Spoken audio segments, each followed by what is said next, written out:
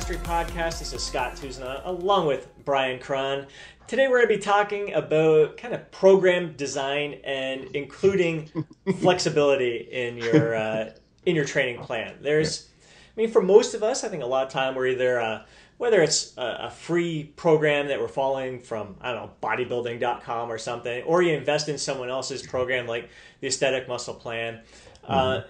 There's a structure in there that's kind of designed to suit the general population with that focus. Like for the Aesthetic Muscle Plan, it's geared towards physique training, and most of the time you're in there somewhere between 5 and 6 days a week because we fucking love the gym. So gearing a program towards that audience, it's one thing. They're all set in structure, and it's really important to have that structure in place. You want to have some sort of program that you can follow, that you can progress on and stick with.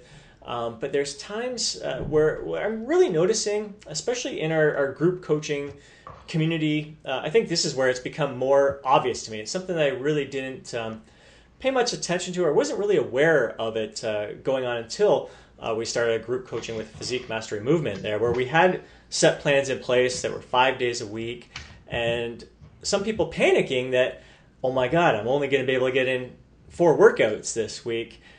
I'm completely behind. I've screwed everything up, and really kind of bringing that awareness that having a 5-day plan doesn't necessarily mean, sure, like most weeks try to get those 5 workouts in there, but you don't necessarily have to follow a calendar week. You don't have to necessarily get those 5 workouts in every 7 days. It could be every 8 days if it has to be, depending on how life situations happen. But it's really interesting to see some people panic for missing one day and really thinking they're behind. I'm like, so the program took you 29 days instead of 28 days to complete.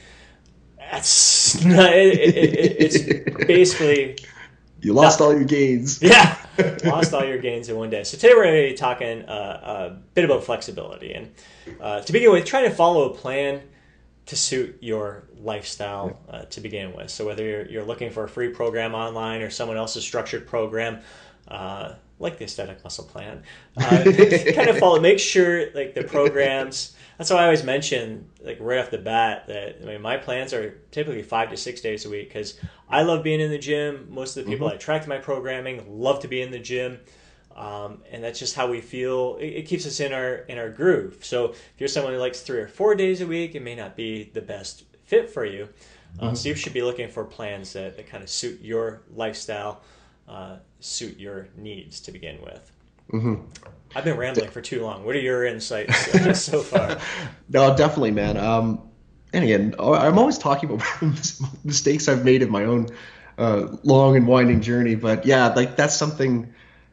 Yeah, I would build I would get workout plans for say 5 or 6 days a week, or I'd create them myself, and I wouldn't respect that. The other things I had going on in my life that would, like be at school or work or travel, and I would, either like bend over backwards to fit workouts into like, 10 o'clock at night or whatever, or invariably I'd miss one, and then I'd kind of like, oh man, I'm behind now, I'm screwing it up, and then I realized that it's such a long road that we're on, and one little blip here and there makes very little difference. But the key is like just going in, just to have a really kind of underestimate the amount of time you have. So, if you're looking at a plan and it calls for 5 days a week, and it's very clear it's 5 days a week, and you think you might be able to squeeze that in, then I say don't do it. Do something else, let's say 3 or 4 days a week. Crush that. Like kind of own that, make that a part of your of your lifestyle, and then maybe see, can I step up my frequency a bit? Do I have time? As always, kind of start under and progress. So right. So have like a minimal dose type plan. If you've got guaranteed 4 days a week, no interruptions, it's going to happen. You set a plan in place that allows you to maximize, get the most out of that 4 days.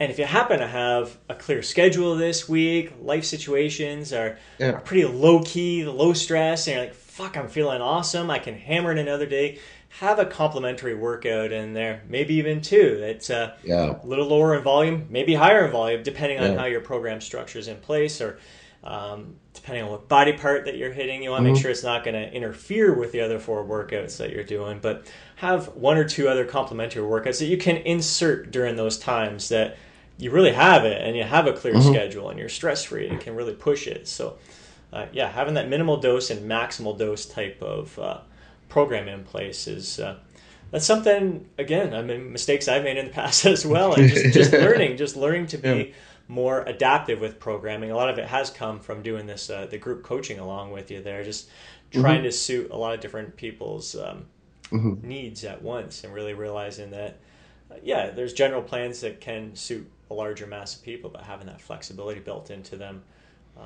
is really important. Oh, definitely. And I should, I always got to qualify, like, certain programs are rigid for a reason. Like, especially, when you're doing like kind of higher end strength training, if you miss a workout, you can screw up the entire program, right? Because these things are based on, especially when you're dealing with percentages and hitting things on certain days at a certain percentage and blah, blah, blah. Like then it's a lot more important. But with hypertrophy, there's so much more flexibility. As long as you're getting in the volume and you're getting progression over the course of, the training cycle, it will work. So it's just, I think the stress alone that some people put on themselves kind of like negates a lot of the benefits of the program. So if you kind of go in like low stress, if you happen to miss 1 or 2 workouts a month, it's not a big deal. It just makes the whole process so much more enjoyable. It's so much more something that adds to your life. It's not another commitment that you have to do. It's something that you want to do and you can do. Right. So. Yeah, and you should never be beating yourself up for missing a workout or whatever. It's all again. It's a blip in the big picture. It basically is nothing. Missing a workout or 2 here and there. It's, you want to do your best. I mean, you're not, as long as it's not. I'm just not feeling it today. Yeah.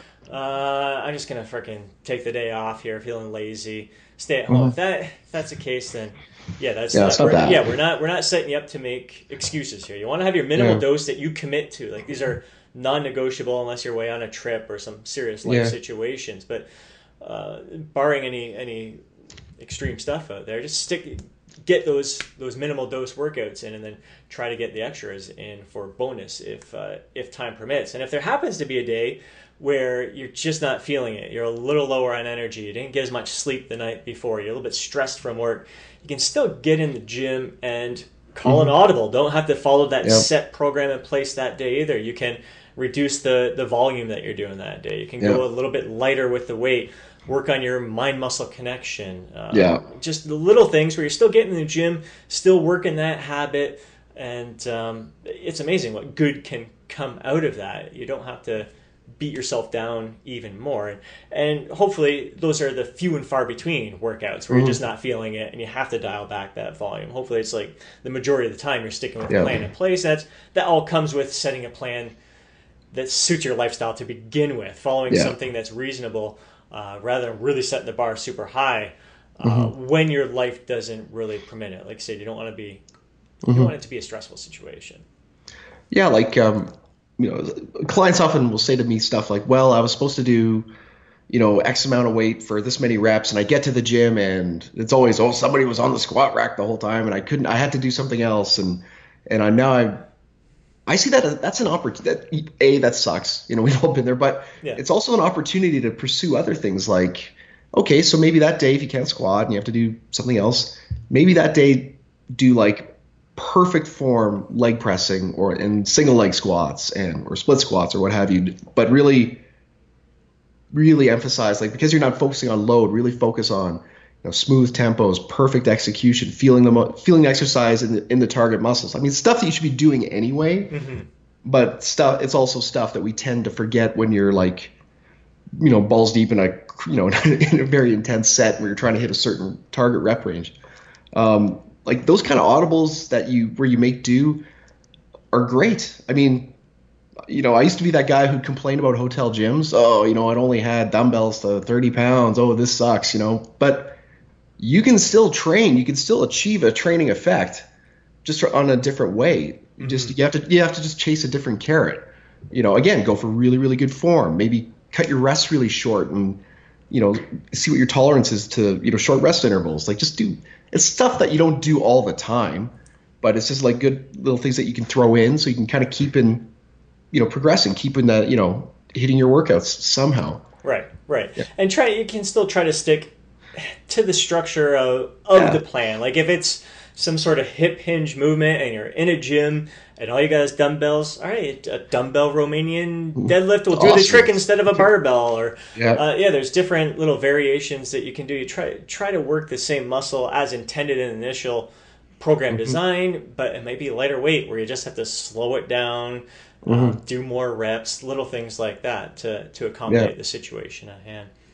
Absolutely, man. There's so much more than just the little parts of the program. Like there's so much more that you can explore. Yeah, for sure. So structure is good, and you want to follow the structure for the most plan to the best of your ability, a structure that suits your lifestyle best, but don't be afraid to call audibles at times. I know for myself, even like if it's a 5-day plan we're following, a lot of times we'll prefer to do like 2 days on, 1 day off, 3 days on, 1 day off. And the days off are kind of strategic in the program design where we usually need a day of rest after day 2.